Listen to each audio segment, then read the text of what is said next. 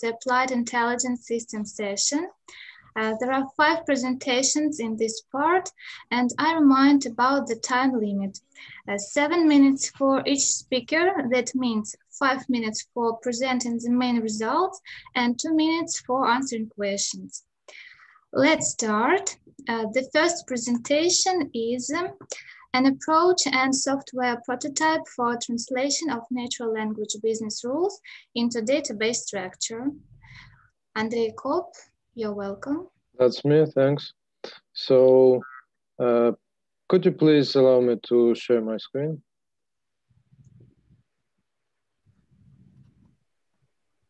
Okay, thanks.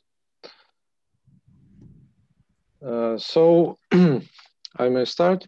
And I would like to present our study, which proposes an approach and the software tool prototype for translation of natural language business rules into the database structure. The main motivation for this study is the situation which is in a modern agile project where the software engineers who are responsible for the server-side programming are also responsible for the database design. At the same time, the database design is quite difficult area which requires special skills and knowledge and experience for successful translation of captured requirements into the database structure, which will be relevant to the captured requirements. And with the lack of experience, such activity may result in a bunch of problems, such as design flows of database scheme, or even some mistakes related, for example, to normalization. That is why this approach and software prototype is proposed, and we are focusing mostly on the relational databases only for now. That's because of their extreme popularity still nowadays. As you may see, such primarily relational database engines of Oracle, MySQL, Microsoft SQL Server, and PostgreSQL are still in the top 5 of database system providers. And as the input information for our approach and the software tool in future, we consider such requirements also known in the domain of database design as business rules. And we are focusing on the one kind of these business rules, which are facts. And facts are basically some statements or requirements that describe entities, relation between entities, and entity attributes that should be placed into the database scheme. Since the business rules must be well structured, we propose the following patterns for writing these business rules, and we propose the following regular expressions which our software tool uses to parse these business rules.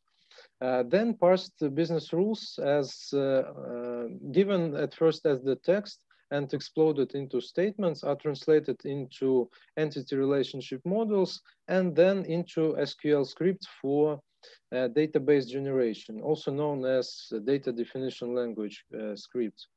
And the most interesting part is that we need to use only attribute names to propose data types. For this purpose, as the initial solution, we use a naive Bayes approach, which is also based on users' actions from the previous sessions of using the software.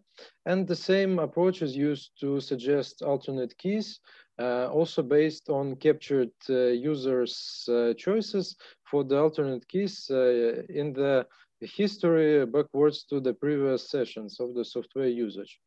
For now, we implemented only the prototype. However, the software tool is supposed to be available for two kinds of users, business analysts to produce business rules, and database designers or some other software engineers which are responsible for scripts generation and database deployment. The software tool for now is implemented as the single page application written mostly in JavaScript, and this application has a single page which contains the large text area for business rules input, and then by clicking the single button translate, we can obtain required SQL scripts. For the experiments, we use the following business rules related to the problem domain of students, records about students' marks. And based on these business rules, we got the following scripts, which were successfully deployed on the MySQL server into the database of the following structure. At this first session, we suggested data types and single alternate key manually, but then, as you may see, our vocabularies were filled with sufficient data, and the following experiments with these three business rules given were translated and automatically suggested domains or data types of attributes and alternate key in one of these examples. The first database created was checked for operability, database integrity, and consistency, and we additionally validated our SQL statements besides the automatic validation by MySQL in the SQL fiddle system.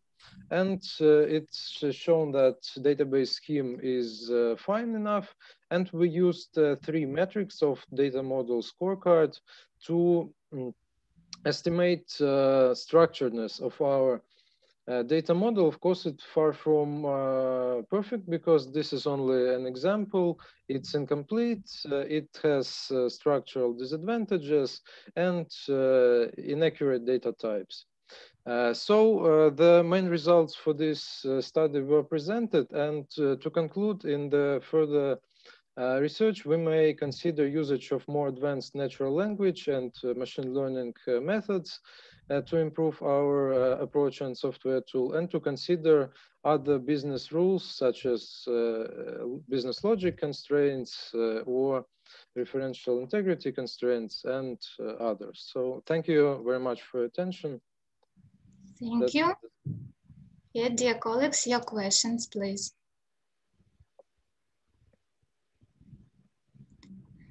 Thank you, Andrii. If there are no questions, we will continue. And the next presentation is approach to recognizing of visualized human emotions of marketing decision-making systems. Please, who will be the speaker? Yes, that's me. Second.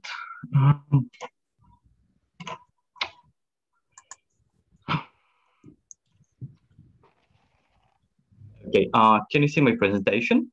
Yeah. Okay, so my topic is approach to recognizing or visualize human emotions for marketing decision system making.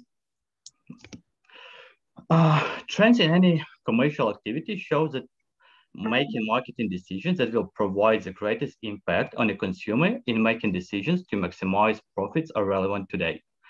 In recent years, in the area of marketing, the subject of intensive research has become non-verbal information, namely the study of facial expressions. It is known from psychology that all human emotions can be classified into 6 basic emotions, which are most used to obtain non-verbal information. The ability to automatically recognize this kind of information will simplify the interpretation of emotions on a person's face while watching advertisement, product testing, or using other services. The development of emotion recognition in a vast majority of methods occur in 2 steps. In the first step, functions are defined from fixed images, and in second step, emotions are detected with the help of already developed classifiers. The most common are neural networks, the image on the right-hand side, and local binary patterns, LBPs, image on the left-hand side. As a result, the system assigns the most appropriate emotions to the image. However, those approaches require a lot of time and resources for training, which limits their use in a large sample of input data. Approach to okay, so those approaches, sorry, please. Emotions are one of the basic elements of human psyche. Human emotions are distinguished depending on the state of satisfaction of his needs. They can be both positive and negative, as well as neutral. For example, looking at the advertisement, some people feel anger or disgust, while others pleasure and interest. A person's behavior also changes depending on what emotions the persons are experiencing. When making marketing decisions, the automated system must be able to identify and recognize one of 6 basic human emotions. Neutral, when a person doesn't react in any way and remain in its original state. Disgust, a feeling of disapproval towards someone or something. Fear, a state of anxiety and restless caused by the expectations of something undesirable or unpleasant. Surprise, a short-term feeling and state of a person that occurred during a sudden and unexpected situation. Angry is a strong feeling of dissatisfaction that arises when a person's needs or expectations have not been satisfied. Happy, a feeling of satisfaction that arises when a person's needs or expectation has been met. Sad, a feeling opposite to happy, which arises in a case of loss and helplessness of a person.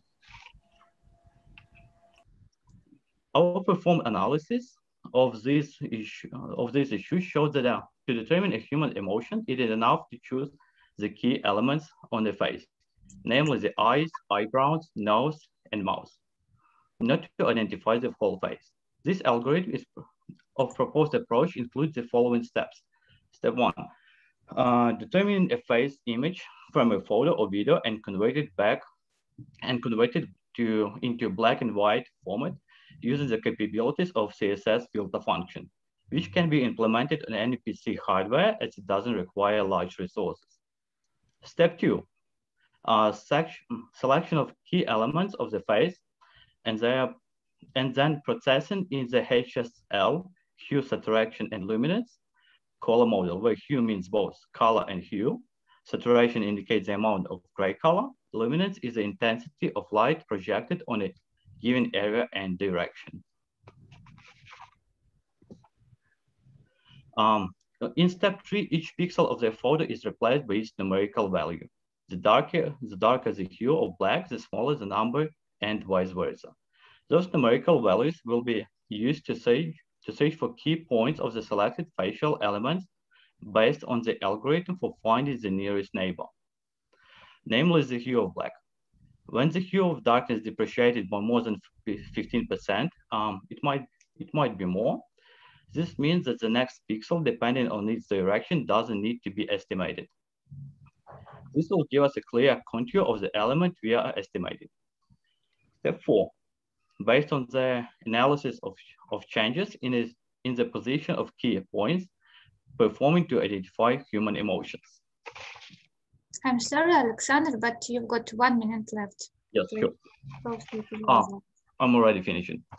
Okay, so on this image, this diagram shows the implementation of the proposed method, which includes 3 main modules: image determination, conversion, and identification. Image determination includes photo or video contents and face determination from this content. In image conversion model, we have converting image to black and white format, process the color model, construct a numerical matrix. And for the last identification module, where we are going to identify the key points, calculation and classification, and identification of emotions. Okay, so there is some how we call emotions. and how we can identify them. Another diagram with the emotions. And okay, for example, if you take eyes element and check it for conformity with the characteristics of emotions, they can be detected. If the eyes are unchanged, you can have two emotions. It can be neutral or happy. If eyes are delighted, it's either fear, surprise, or disgust. And for the last, if eyes position are squinted, person could be sad and happy. In a conclusion, research in this field of psychology has shown that the emotional state of a person has common external features. This made it possible to develop a universal classifier of emotions. The article proposed an approach to recognizing and visualize human emotion using a pixel color model, which has the ability to adapt to changes in the input data, high speed, and low resource usage. This proposed approach has practical value in a marketing decision-making system based on the analysis of human emotional state while viewing or testing particular product or service. Further research will be aimed at developing method and algorithm for automated recognition of human emotion, namely taking into account when recognizing the physiological features of a person's face, gender, age, etc. Thank you. Thank you for your presentation. Please, are there any questions? No questions. Thank you, Oleksandr. We will go on. And the next presentation is application of big data methods in e-learning systems. Please, who would like to present? It's me, Iryna Kyrychenko. Please, you're welcome. Yeah, thank you. Just a minute.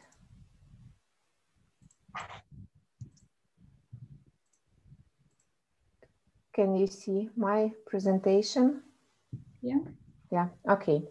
Good afternoon. I would like to present to your attention a report on application of big data methods in e-learning system.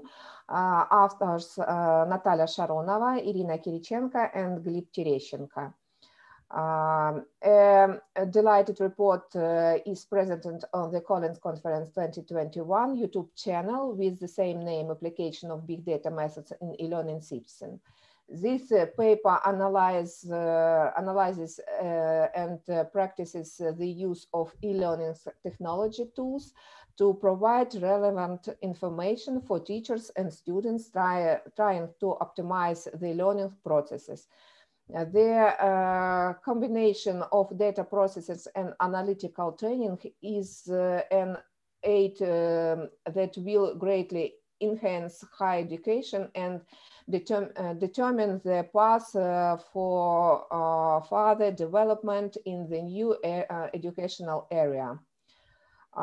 In the course of the study, we understood that we should draw a number of conclusions from this research that will assist teachers in improving both the learning processes and the teaching processes.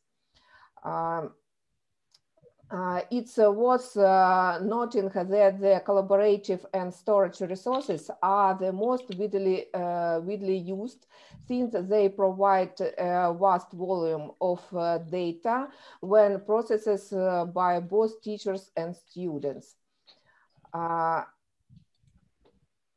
To optimize efficiency, they receive new developments and enhancement of learning processes. These data must be intelligently ordered.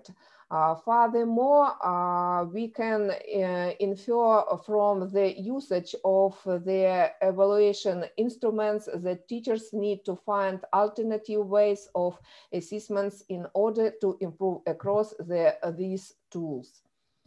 Data mining in an instruction setting is presented in this article, which uses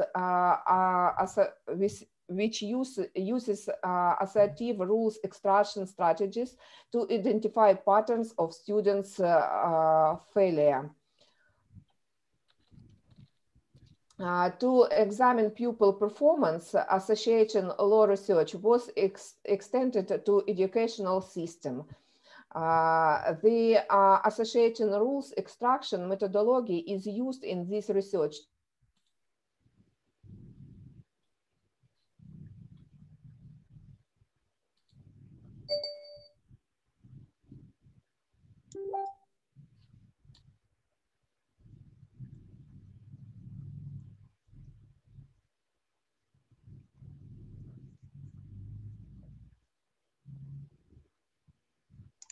Maybe something wrong with the sound. Something wrong with the sound. With internet connection, yeah, maybe. Yeah.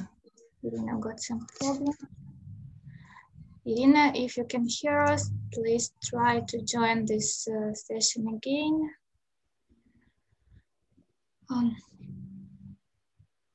Maybe we will continue and then we'll return. Oh, yeah, I see you. Yeah, we can hear you, please. You may continue. She is on the Iryna. Are you here now? Now, us? No.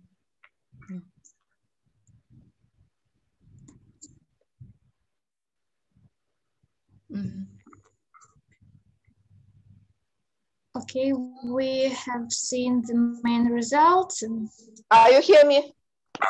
Yeah, now we can hear you. I can't show a presentation because internet over in my home.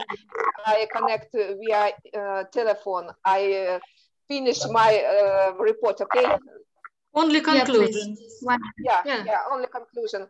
The association rules extraction methodology is used in this research to uncover inclusive dynamics and access student success and trends, to find connections between attributes. The full version of the article can be read in the collection Collins 2021, and thank you for your attention. Sorry for my problem. So, dear colleagues, are there any questions? Iryna, I've got one question. What clusters have you got in your e-learning system? Are they levels of progress in studies, or is it something else? We try and do this on our students. It's first level, first course. I see. Okay, are there any questions? Questions, thank you. Let's go on. And the next presentation is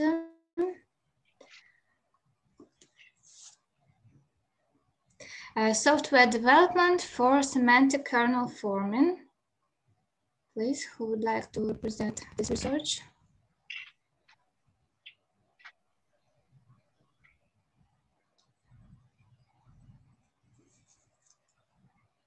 Okay, maybe authors are absent at the moment.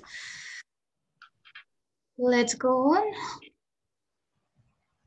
So please, the next presentation, web application system of handwritten text recognition. Yes, I'm here. Unfortunately, I have some problems with webcam driver, and I can show my face, unfortunately. I will demonstrate my screen. Wait a few seconds, please.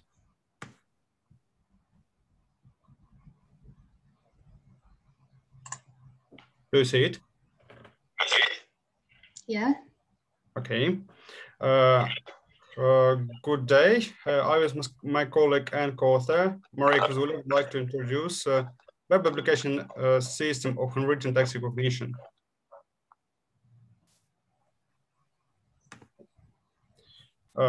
Nowadays, the problem of handwritten text recognition and digital image processing are attracting the attention of many researchers, occupying an important place in the multiple areas of application and development of automation systems.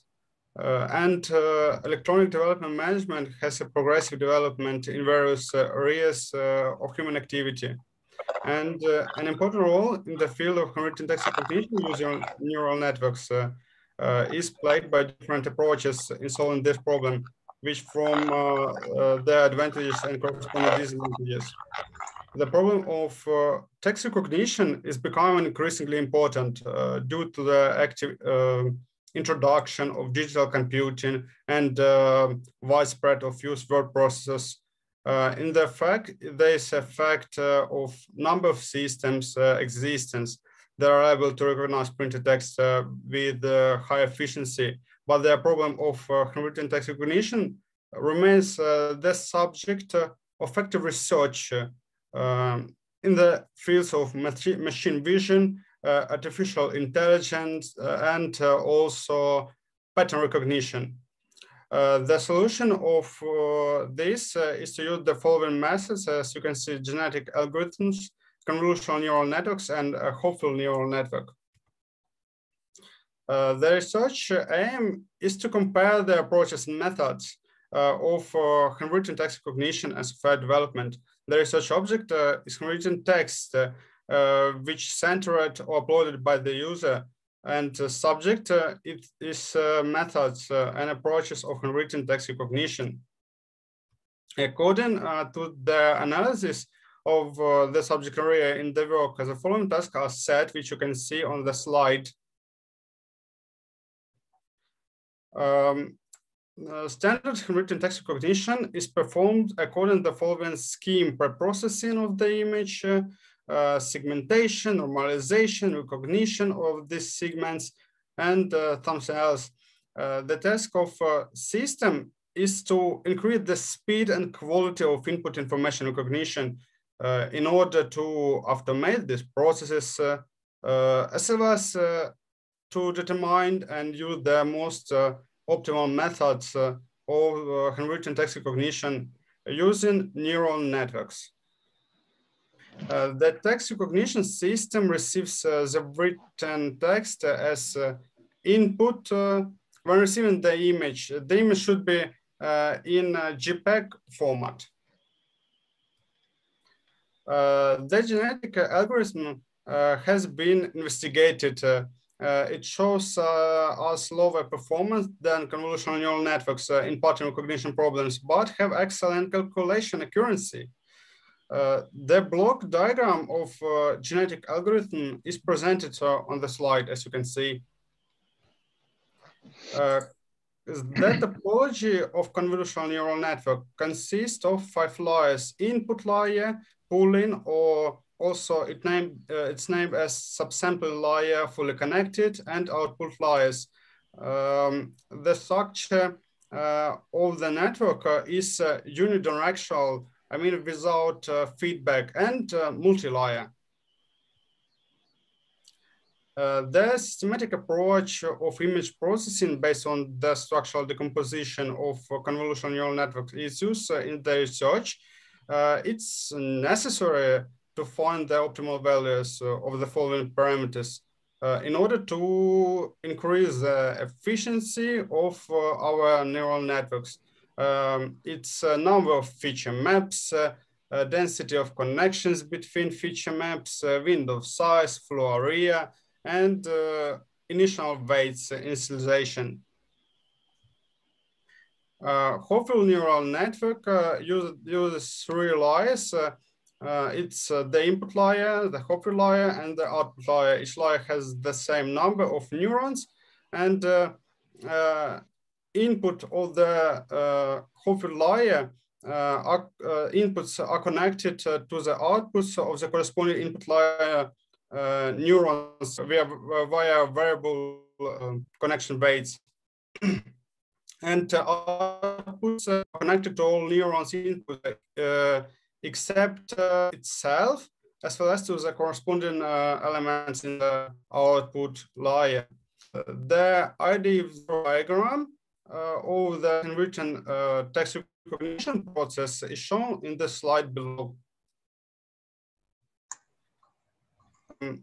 The decomposed diagram shows the 7 functional blocks of this process, which you can see below.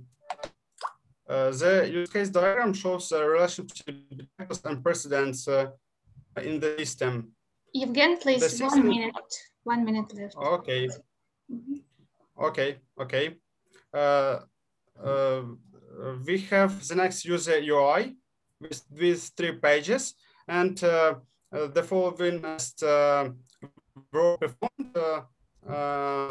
And I wanted to test problem solutions. It's entered compressed handwritten word, written word rectangle, and in the waveform.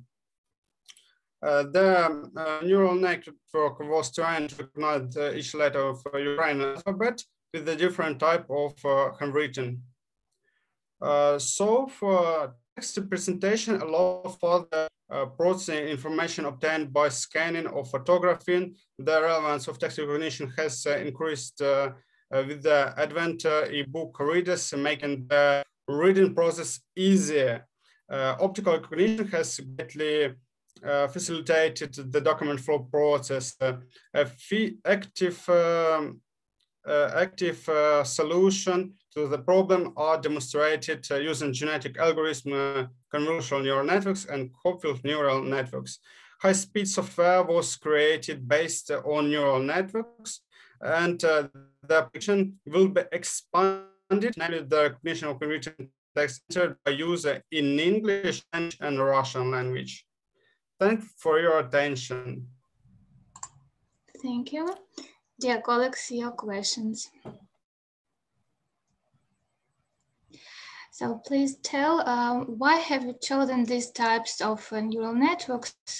What is the main advantage of them in the task of handwritten text recognition? As we know, it's the most popular methods as CNN hopeful networks, and they have their own disadvantage as high speed, but their efficiency could be much higher as we can use it with handwritten text recognition. As the methods can be used in this task, for example. Okay, thank you. And Andrii, Kopp, please, your question. Yeah, thanks. I would like to ask which software tools, I mean, like languages and platforms you use to achieve such on-the-fly performance. It's impressive. Yes, I can answer on the question. It's Angular framework as a front-end side. As the backend side, it was Node.js and Tesseract.js library. Also, I have used the MongoDB database to save the information in objects, because using the, for example, MySQL or SQL Server, it will be much slower. Thank you. Thank you. You're welcome. Thank you. Let's continue. Thank you. And we've got one presentation left, software development for semantic kernel forming. If there are no speakers at the moment, we will watch the video prepared by authors. We should do it, please.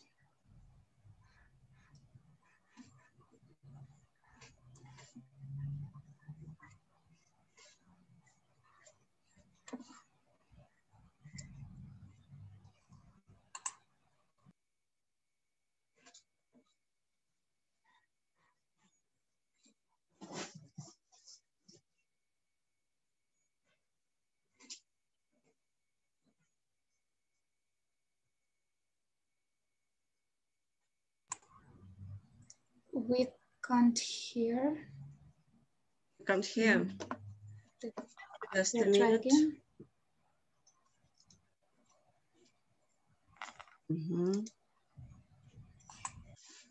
Just a minute. Okay. Also of our scientific work performed during last 10 years. The presentation structure has been depicted on the second slide. The development of the internet technologies led us to a new wave named semantic web. Its main characteristic is the transformation of the internet to virtual library.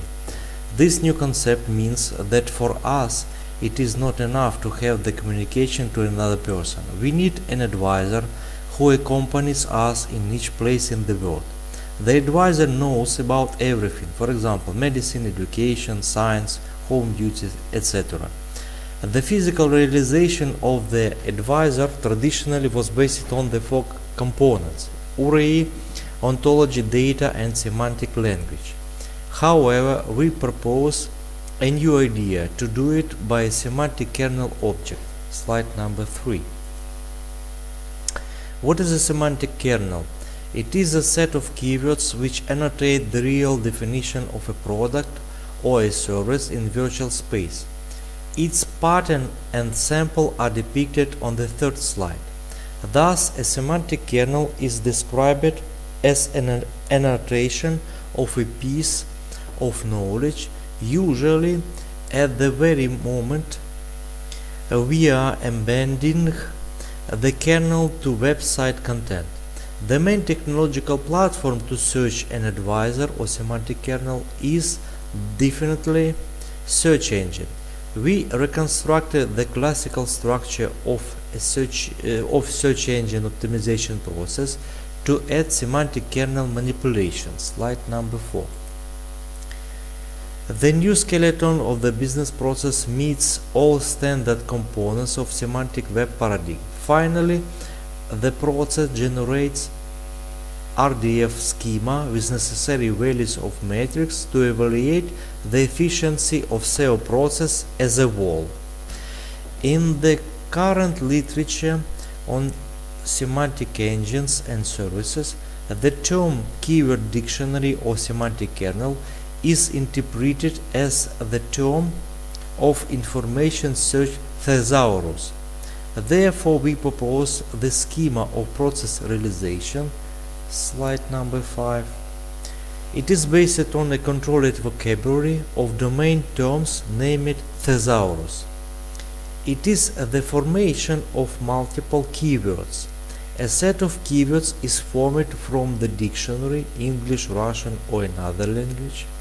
The selection of keywords takes into account the information nature of the word, which is determined based on the frequency of the word occurrence, the role of the word in this subject area. The process of choosing keywords is difficult to formalize. For example, a criterion such as frequency of occurrence cannot be absolute. If a word occurs very often in the text, it may indicate that it is. Thank you. We should go on. Dear colleagues, we end the third part of the Applied Intelligence Systems session. Thanks to all the speakers for interesting presentations. We will continue in 10 minutes and invite everyone to join the next part of the session. See you at 10 minutes to 4 p.m. Thank you. Thank you. Thank you. Bye. Thank you. Thank you. Bye.